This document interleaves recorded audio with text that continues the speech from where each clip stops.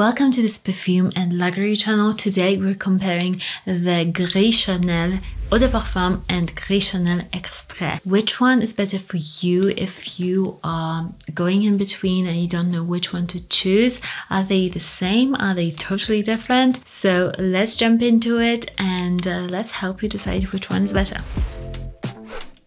So Gris Charnel from BDK, I've promised you to do a comparison of these two. By the way, I've done a whole guide to BDK on this channel, so I've pop a link to the video if you want to watch it next.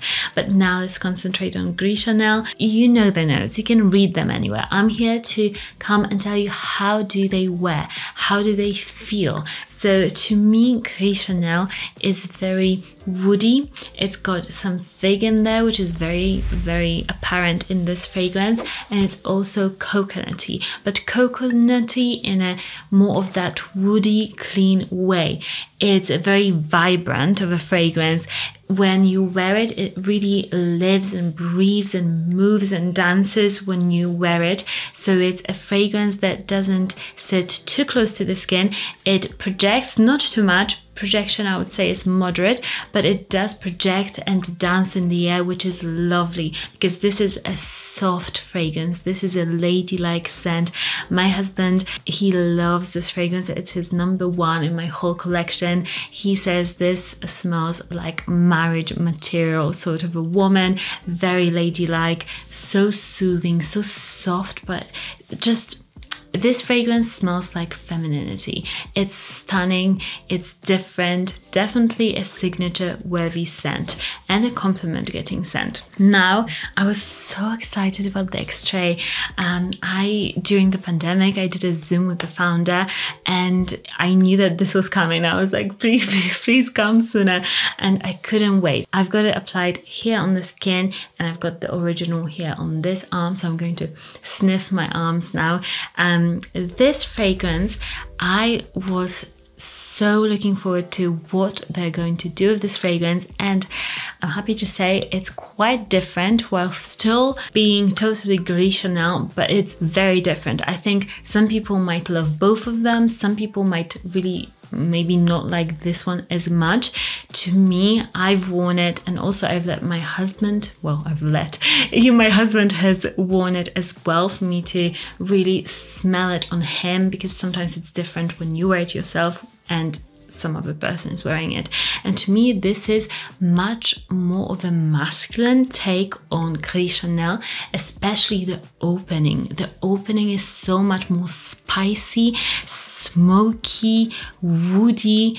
It's just very, very oriental compared to the Gris Charnel. This one is like soft, you know, light, coconutty, woody scent. This one, it opens and boom, it's strong, it's present, it's so spicy and oriental. It reminds me, the opening of this, of Black Iris Interlude from Amouage. And if you've smelled Amouage men's fragrances, they're often full of spice. And this, the opening, totally reminds me of that. But as it dries down, it becomes extremely coconutty, very coconutty. If you love the coconut in here, but you wanted more of it, this has got so much more of it. This reminds me of those wafers with coconut filling, like creamy filling inside, which I used to eat as a child. It's so coconutty. It's like, you know, Raffaello coconut, little round sweets, creamy sweets. That is what it smells like. It's so coconutty. To me, sometimes that coconut gets a bit too much, it becomes a bit too cloying, because I'm like that with a coconut note. I can't have the coconut too heavy. So if you're like that, then you know this fragrance might not be for you. But whereas if you love that coconutiness, then this one is perfect for you. In terms of longevity, this one, the Gris Charnel Extrait, definitely lasts longer. Whereas this one, it's also quite long lasting, but not as long lasting as this. In terms of projection, this one has quite a strong projection for the first maybe half an hour.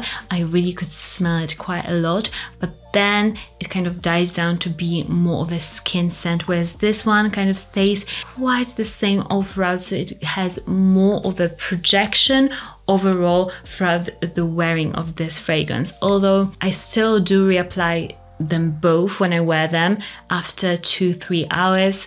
That's just me. I like my fragrance to be quite a bit more projecting, so that is what you might want to do or not, depending on what kind of a fragrance you would want. And I would say Gris Charnel is much more gourmand, edible, especially in the dry down.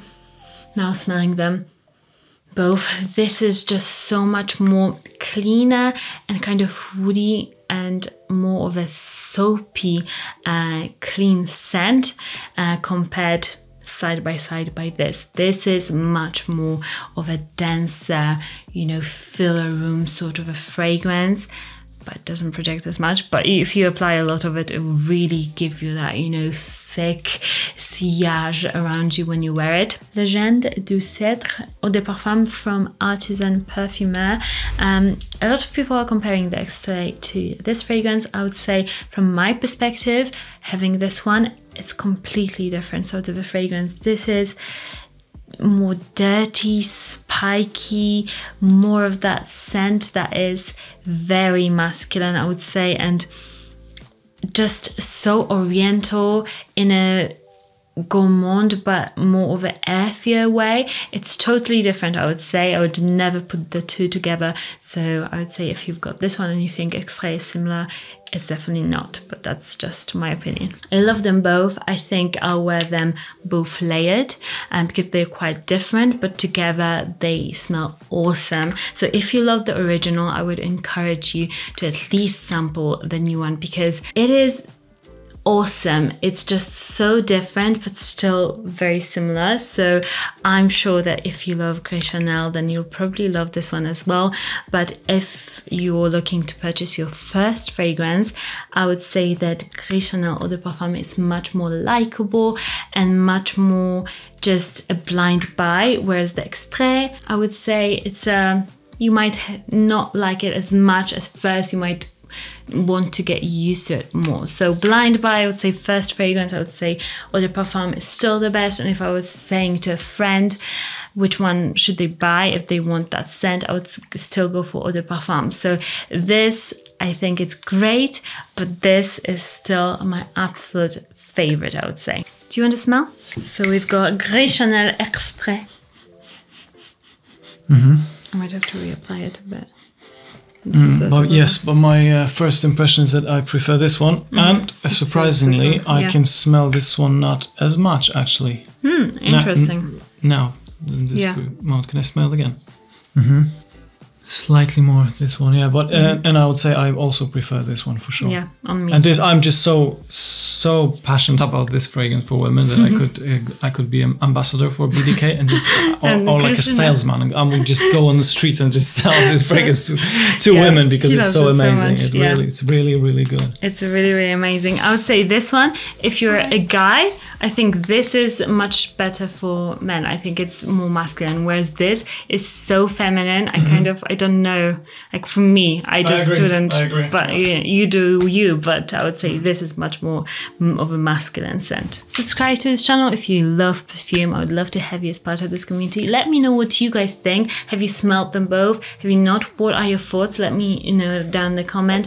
I'm also on Instagram at Monica_Cioch, CIOCH, where I post more about lifestyle and fragrances, so I would love to see you on there as well. I also want to thank my first member of this channel, so she's supporting me on this channel. Thank you so much. You know who you are. I'm just flabbergasted. Thank you so much for your support. I'll see you in the next one. Bye for now.